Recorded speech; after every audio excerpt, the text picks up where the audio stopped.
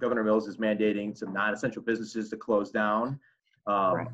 For small business owners across the state, they're kind of left in limbo. What have you been hearing from your position? We've been talking to a lot of our small businesses. They've been calling to let us know about their situation and trying to get guidance from us on what we would recommend that they do. Many of them need some immediate assistance, and we're offering some payment deferrals or interest-only loan payments for up to 3 months while they figure out what's going to happen to their businesses. There are some solutions on the federal side, on the state side for longer-term loans, but I think that what we're trying to do is encourage businesses to work with their lenders that they have a relationship with so they can get counseling about what is the best solution for them. We don't want them taking on additional debt until they know when the business is going to open back up. So what are some of the good questions maybe small businesses should ask their banks going through a tough time like this? The first question is, can I have some relief on my immediate loan payments if they have loan payments?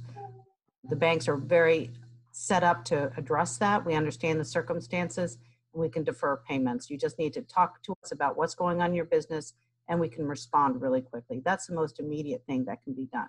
Secondarily, there are some programs like economic injury loans that are available through the Small Business Administration that can provide longer term relief to help companies rebuild after they open back up. But those do require a lot more paperwork and what I would call administrivia to get going. And FAME has, for a short time, have a 90-day bridge loan that they can offer to help customers that have been approved for an injury loan but haven't been funded yet. From my perspective, that's taking on additional debt that we'd want to have a conversation with the borrower first about what do you need today and then what do you need longer term to help your business restart when you open back up. Are banks pretty secure right now?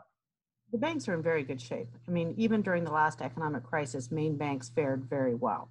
So our banks are very strong in the state of Maine. We're very strong. Our issue is that we are an essential service, so we have to be open, and we're prioritizing keeping our employees safe. We've closed our branch lobbies in order to prevent them from interacting with somebody who may have the virus.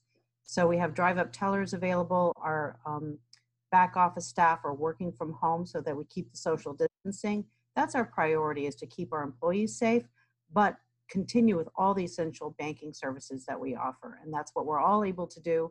The banks are strong. We just need to continue to be here as a resource to our customers.